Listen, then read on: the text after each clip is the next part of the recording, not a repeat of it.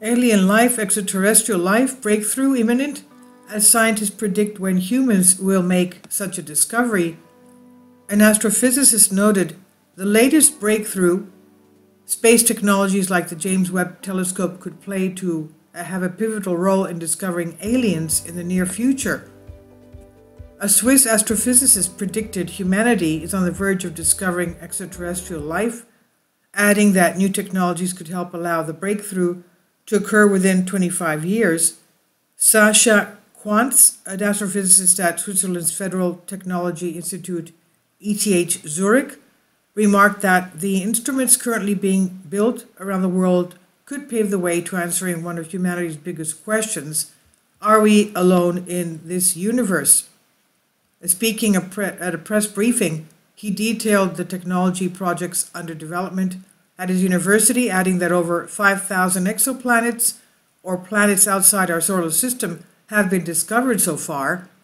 He said, in 1995, my colleague and Nobel Prize laureate Didier Queloz discovered the first planet outside our solar system. Today, more than 5,000 exoplanets are known, and we're discovering them on a daily basis, he said.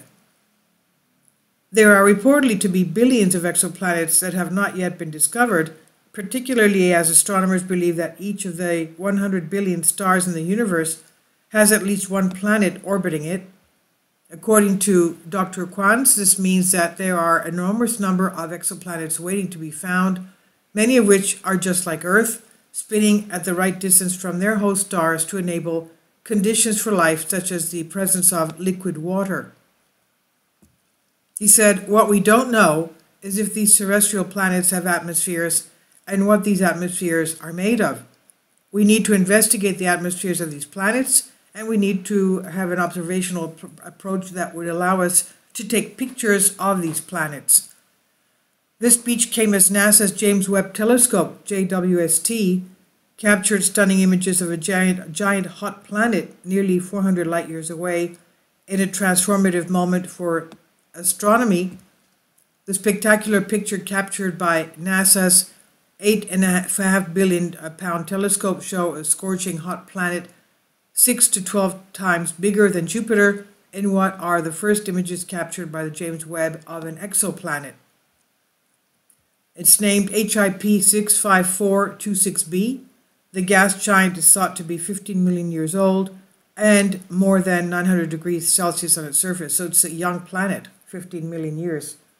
The James Webb Telescope was also able to catch a glimpse of the planet, which has been compared to a candle flame, as it's over 100 times further from its star than Earth is to the Sun.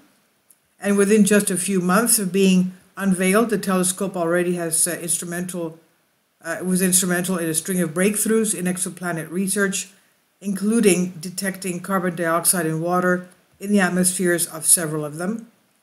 Dr. Quantz, however, warned that the James Webb Telescope, currently the most powerful telescope ever deployed, it also takes pictures in infrared, thank goodness, it's not yet powerful enough to detect the exoplanets that are similar to Earth, that tend to be much smaller and orbits closer to the respective stars so that water could be found in liquid form. He said the HIP 65426 system is a very special system. It's a gas giant planet orbiting very far from the star. He said this is what Webb can do in terms of taking pictures of planets. We'll not be able to get to the small planets. Webb is not powerful enough to do that. However, new instruments are already being developed to fill the gaps left by James Webb, as Dr. Quantz and his team are currently working on the mid-infrared ELT imager and spectrograph METIS, METIS, which is a first-of-its-kind instrument that will be part of the extremely large telescope ELT. Currently being built by the European Southern Observatory, ESO, in Chile, ELT, once completed towards the end of this decade, will consist of a 130-foot wide mirror, making it the largest optical telescope in the world. Let's remember the Arecibo has been destroyed. Now, Dr. Quantz continued, the primary goal of the instrument is to make the first picture of the terrestrial planet potentially similar to Earth around one of the very nearest stars. He said, but our long-term vision is to do that not only for a few stars, but for dozens of stars, and to investigate the atmospheres of dozens of terrestrial exoplanets. And this is by Anthony Ashkenaz on Express UK. Please leave your comments, and thank you for your support. Kindly support my Patreon account.